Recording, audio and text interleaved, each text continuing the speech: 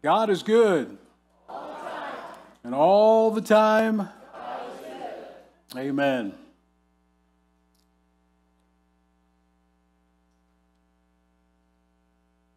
Before we get into the fall quarter next week, I've been sharing a very brief series of messages on angels, holy angels and fallen angels. I shared with you weeks ago the importance of angels in the life of Jesus, how they were involved in his ministry. We took a look at Satan and his angels and how you can be victorious in spiritual warfare. So today I want to bring you one final message on the invisible world. I hope you know that there is a spirit realm out there. And there are two kingdoms in this invisible world. One is the kingdom of light, and God is the owner of that kingdom. The other is the kingdom of darkness, and Satan, who is the prince of the power of the air, he tries to exert his authority on us. And of course, these two kingdoms are in conflict with one another. Today, we live in an age of occultism. The occult is as popular today as it's ever been. People claim to be spiritual, but they don't want anything to do with Jesus. But see, when you bypass God, it's easy to tap into the wrong kind of spirit, amen? So many things out there like witchcraft and sorcery and seances and fortune tellers and palm readers and tarot card readers and channelers who receive knowledge from the dark world. And there's all kinds of information on the occult and Satanism available at your fingertips online. But the problem is, if you dabble in any of those kinds of things, you open yourself up to demonic activity in your life. And parents, let me say this, you even have to be careful of certain video games that your kids play. Some of those games can be harmful to your children. Now, I know that there are many innocent video games, but in some of them, the level of violence just keeps increasing every time they come out with a new version of the game, and it only fuels aggression, anger, and violence in children. Research shows that many of those young people who were involved in school shootings have a history of playing violent video games. In those violent games, you've got the power to kill anybody. Somebody gets in your way, you just kill them. Unfortunately, some of those acted out in real life. And some children will stay up playing those games all night long if you let them. So parents, you might want to play some of the games that your children play so you can see what they're getting into. Now, today I want to talk to you about another level of occultic activity. This has to do with miracles. And that leads us to one of the most interesting passages in Scripture. And I shared this incident with you a couple of weeks ago from Acts chapter 19, but I want to take you back to it today, where the Apostle Paul was ministering there in Ephesus, which was a hotbed of satanic activity. And the first thing I want to point out from Acts chapter 9 is we see the power of Christ here. The power of Christ. Some apostles, like Paul, were given just amazing spiritual gifts and abilities. Look at verses 11 and 12 of Acts 19. It says, God was doing extraordinary miracles, not just miracles by the hands of Paul, but extraordinary miracles by the hand of Paul. So much so that even handkerchiefs or aprons that had touched his skin were carried away to the sick, and their diseases left them, and evil spirits came out of them. These were extraordinary miracles, even for an apostle. Now, you probably know that Paul supported himself by making tents. He was a tent maker. So I would imagine that as he worked, he wore an apron, and then he would use a handkerchief to wipe the sweat from his brow. But the power of God so filled his life that when these items were taken to other people, that they were healed of diseases and evil spirits would come out of them. Of course, it really wasn't Paul. It was actually the power of the Holy Spirit doing these miracles through Paul. As you read the Bible, you notice that there are three eras where you see the greatest miracles. First of all was the time of Moses. During the time of Moses, when God performed mighty miracles to free his people from slavery in Egypt. The second period was during the time of Elijah and Elisha, right before that prophetic office began. And then the third era was during the time of Jesus and his apostles. Well, you see, Paul wasn't like these TV and radio preachers that are around today. Said, yeah, send me some seed money and I'll send you an anointed handkerchief. That's total abuse of this passage. If you ever hear that kind of claim, hold on to your money tight. They may claim the name of Jesus, but they're charlatans. Amen? Yes, God still casts out demons today. Yes, God still heals the sick today. But you got to remember there are many false prophets out there in the world today. Can somebody say amen to that? Now let's look at the power of the devil. The power of the devil. And I want you to notice the dark side in this passage and the great clash that takes place here.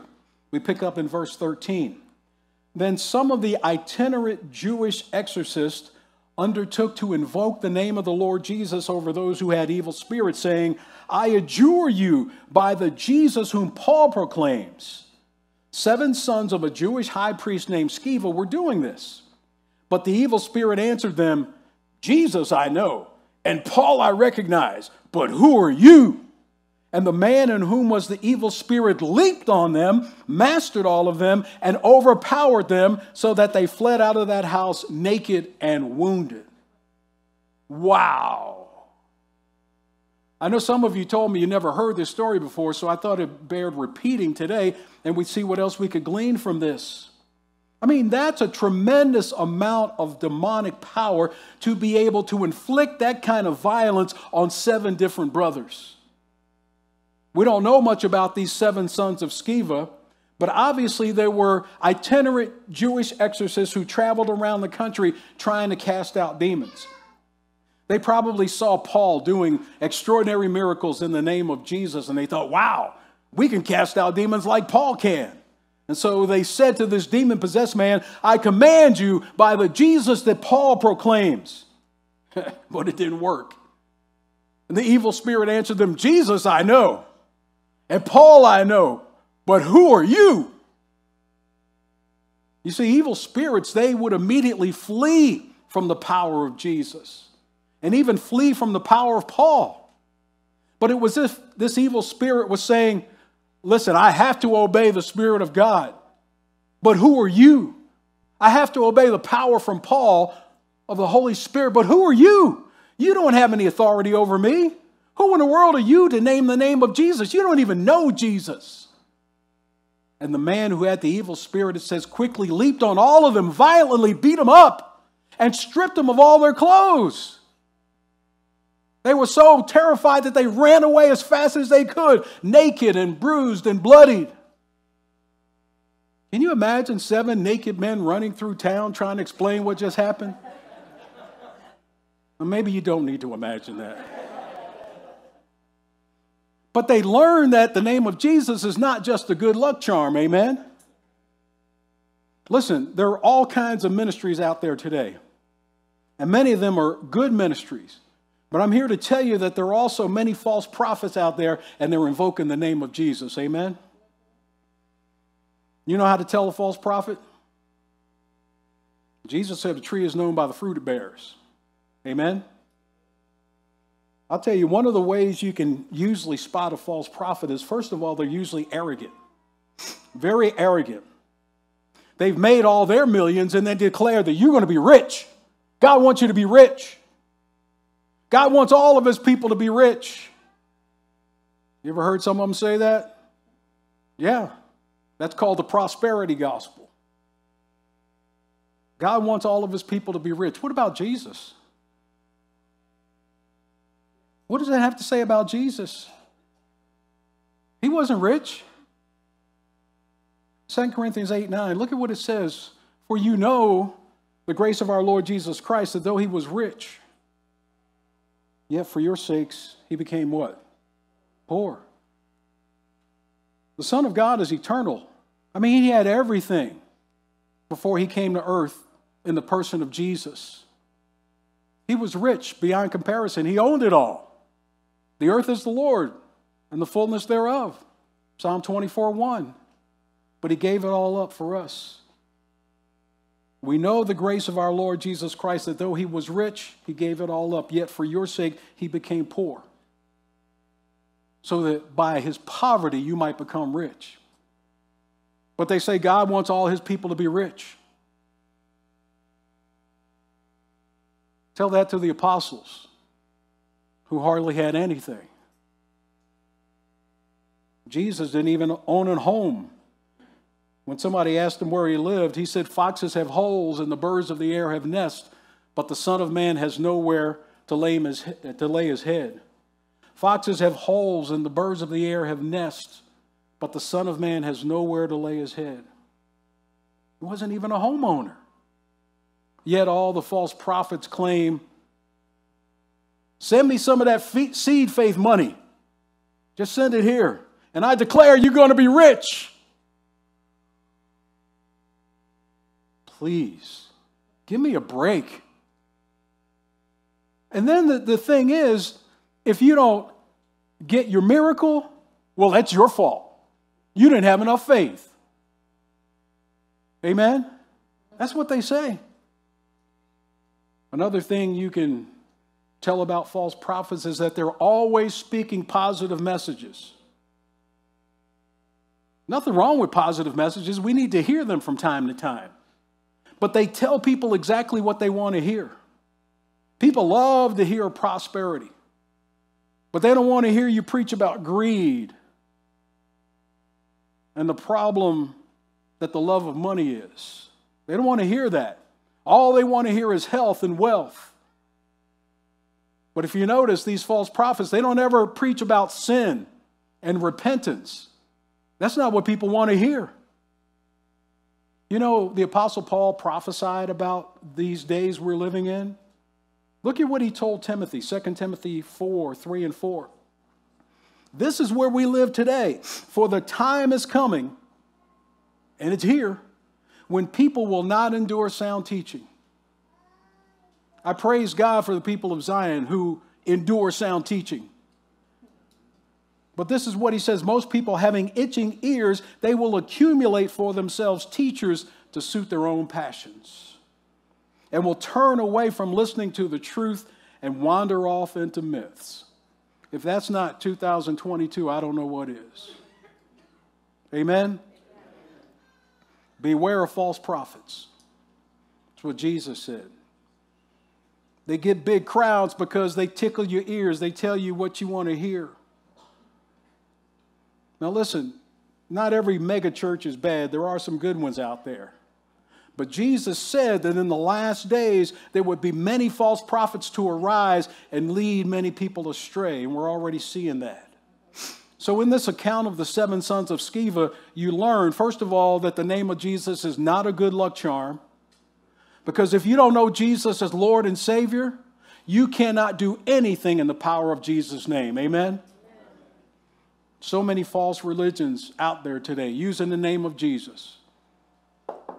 They come knocking on your door. Mormons, Seventh-day Adventists, Jehovah's Witnesses, they all use the name of Jesus. But if you talk to them, you find out they don't believe in the Jesus as revealed in the Scriptures. Amen? If you talk to them, you better know your Bible, because they're trained in what they believe.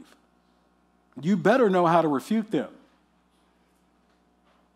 If you don't know what they believe, just go online and you can find out what they really believe. They say they believe the same as you, but the Jesus they believe is not the Jesus we believe. Somebody say amen to that.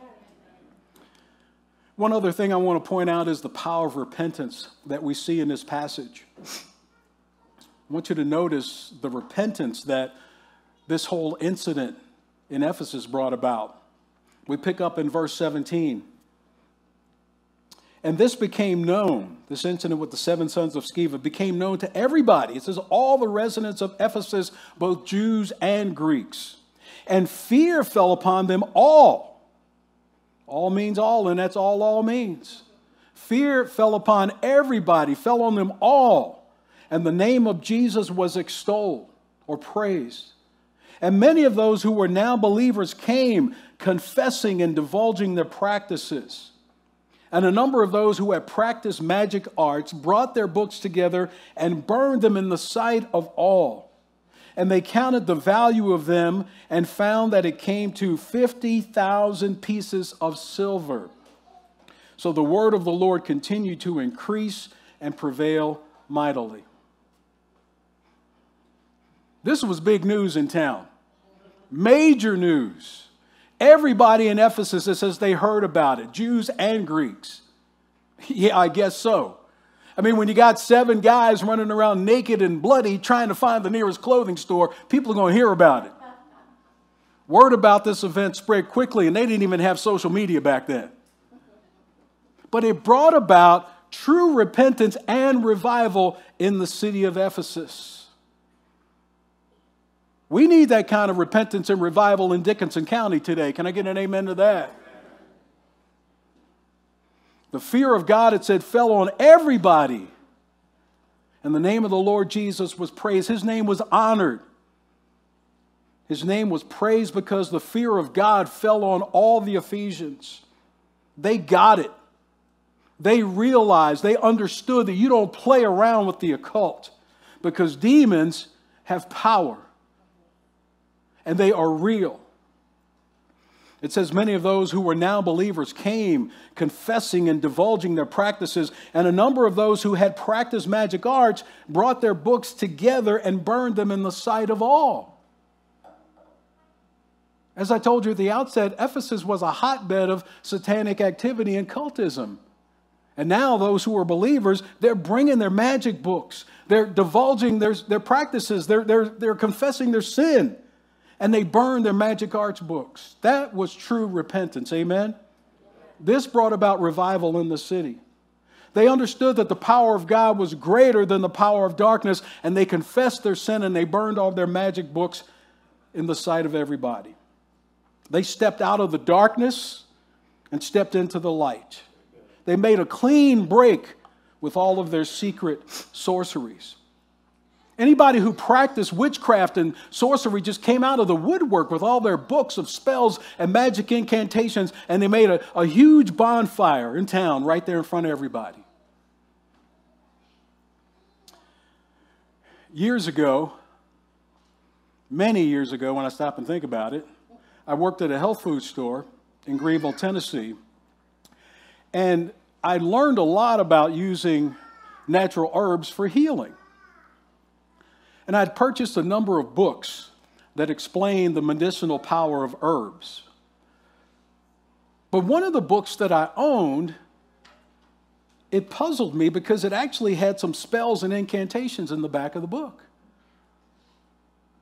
But when I got saved, I got rid of that book because I knew that it wasn't God-honoring to have a book like that in my apartment. I didn't want anything like that hindering the power of God from being at work in my life. I can understand how those Ephesians were. They just wanted to get rid of that stuff and burn it all. See, that's what happens when you really repent of your sins, amen? You make a clean break from your sinful past. And whatever you do that's not God-honoring or whatever you say that's not God-honoring, you know it needs to go. Can somebody say amen to that? Amen. That's repentance.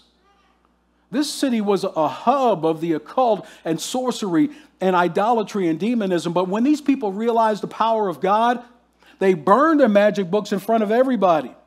And it says all those books were worth the equivalent of 50,000 pieces of silver. I did a little research on that since the last time I brought this story up. And I found out that one piece of silver at that time was the equivalent of one day's pay.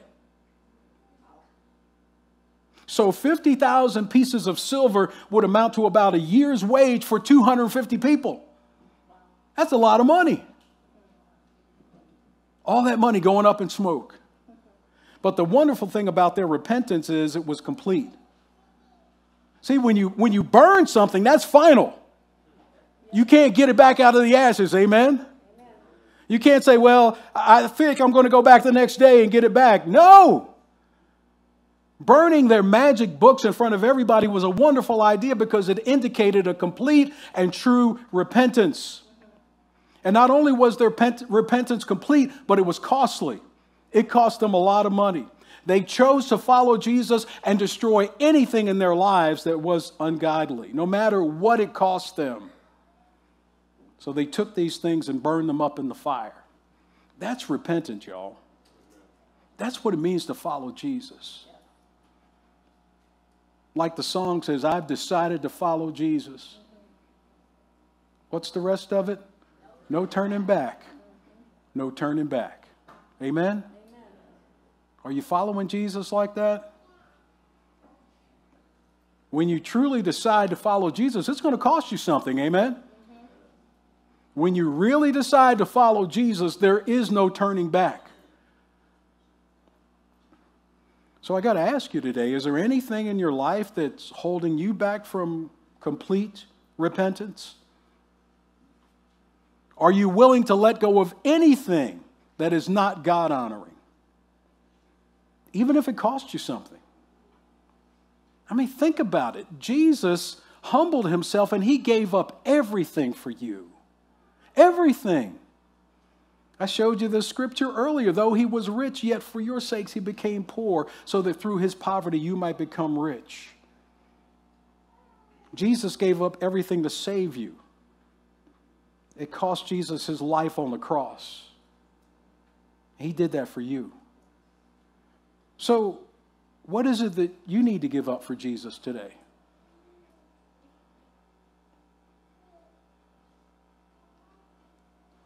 What is it that you need to give up for Jesus today? No matter what it costs you. Are you willing to pay that price? Jesus, who was supremely blessed beyond measure, he became accursed for us. Look at Galatians 3:13. Christ redeemed us from the curse of the law by becoming a curse for us. For it is written, cursed is everyone who hangs on the tree. If Jesus could do that for you, what are you going to do for him? Have you really repented of your former life and your sins? Are you willing to give up anything that's not God-honoring? Jesus, who lived a perfect life, a sinless life, fulfilled the law and became sin for us. 2 Corinthians 5:21 says, for our sake, God made him who knew no sin to become sin for us, so that in him we might become the righteousness of God. Jesus bore your sin on a tree. He was sinless, but he took on sin. He became sin for us so that we might become the righteousness of God in him. That's the gospel, my friends. That's the truth. And that is good news indeed. Can somebody say amen to that? Listen, somebody once said that if you're going to jump over a chasm, it's better to do it in one long jump than in two short ones. So when you get saved, you need to do it right. Amen? That's true repentance. No turning back. No turning back. You might be sitting there thinking, well, it's too costly. That's what Jesus said. If you're going to follow me, you got to count the cost. It might cost you something to follow Jesus. But does it really matter how much it costs? Your eternity, your soul, your spiritual health is at stake here. Those Ephesians, they were willing to give up everything and burn up all their ungodly magic books no matter what it cost them. That indicated their true faith in God. Luke 9:62, Jesus said, anybody who puts his hand to the plow and looks back is not fit for the kingdom of God. No turning back. No turning back. So as we wrap up this series on the spiritual realm, I want you to know that Jesus is Lord. Amen? Amen. He's Lord of all. He is triumphant over all the forces of evil. Jesus paid it all. He won it all, and he deserves it all. Amen? We give him all the glory and we give him all the praise. And one day, Jesus will cast Satan and all of his evil angels into the lake of fire. But he's already won the victory through his death, burial, and resurrection. There's no contest. 1 John 4:4 says, greater is he that's within you than he that's in the world. Amen? When you read the book of Revelation, you know what happens to Satan. You know where he's heading, right? Mm-hmm. He knows it too, but he doesn't want you to know that he's a defeated foe. That's why you can just resist him and he'll flee. He's defeated. Jesus came to destroy the works of the devil. He's already defeated. And if Satan is accusing you today, filling your mind with guilt, telling you that God won't forgive your sin, you just take him to the word. 1 John 1:9 says, if you confess your sins, God is faithful and just to forgive your sins and cleanse you from all unrighteousness. When Satan reminds you of your past, you remind him of his future. Amen? You know where he's going. Jesus Christ is the victor. Somebody say amen. He is the total victor, and he came to destroy the works of the devil.